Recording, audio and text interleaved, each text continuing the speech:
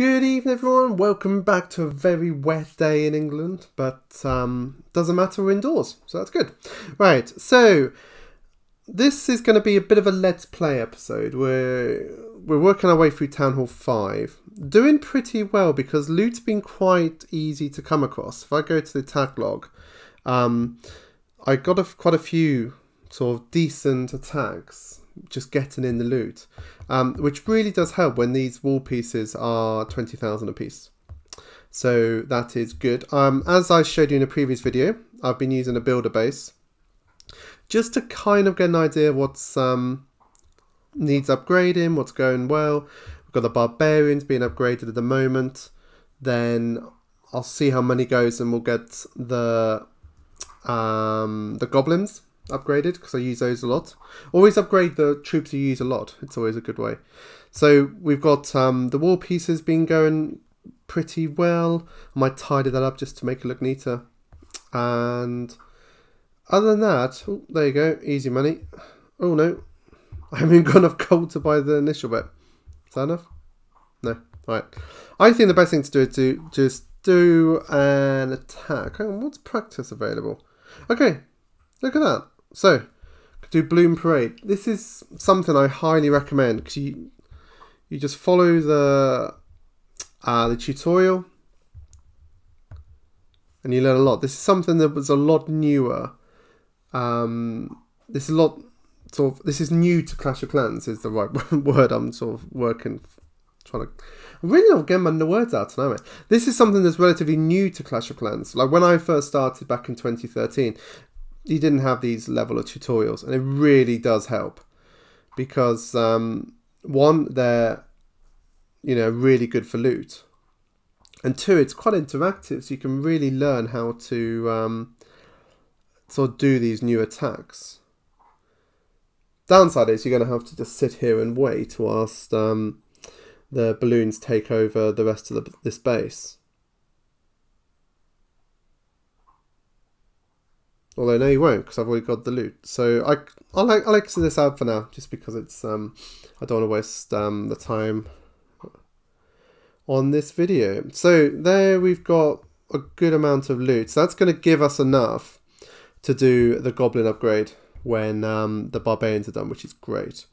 So let's go and do an attack, a normal attack, and see if we get lucky. So my normal sort of army camp at the moment is a couple of wall breakers, 6 giants, and then a bit of a spread between archers and goblins. I think that works well. See, I can chuck these 2 in here. It doesn't quite get it. Never mind. The giants will. And then I pretty much just follow the giants with other troops. So just chucking a bunch in. And at this level of the game, it's this mortar. That's the real pain. If you can get rid of the mortar, you're going to be doing a lot better, a lot quicker. Purely because of the amount of damage the mortar can do versus these relatively weak troops. Alright, that's pretty good.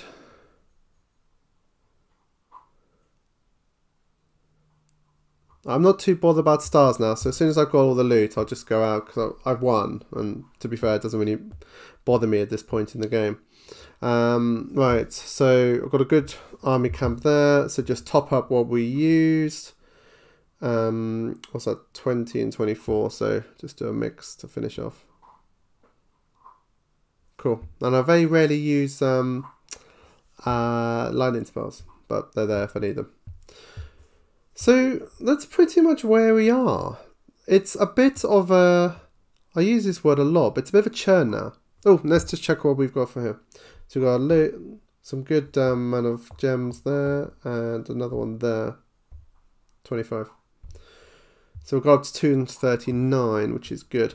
So fundamentally, over the next couple of days, it's just going to be a case of do some attacks, get some loot, and just work my way through the base. I'm not doing it in a massively sort of ordered way at the moment. Obviously the army camps is always going to be the priority. Get some more troops. I did upgrade one barracks, which would give me the chance to build the wizard, but to be honest, I never use the wizards at this level of the game. So I'm not going to be rushing to do the other two yet, because I don't need the quicker times. I did do that bomb, so it needs to be moved over into this side. So a lot of it's just going to be dependent on how much loot I've got. Because we've got the need to spend 250,000 there, that only means I've actually got 109,000.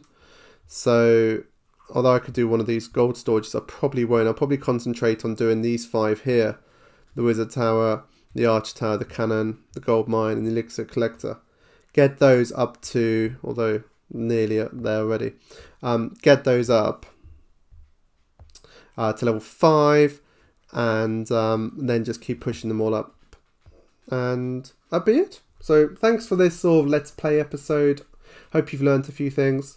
Check my other videos. Please subscribe for future videos, and I'll just keep working my way through Clash of Clans without spending gems, unless I can get a builder, which is in 1,000. So I've got a bit of a wait, but it's getting there. Thanks for watching. See you soon.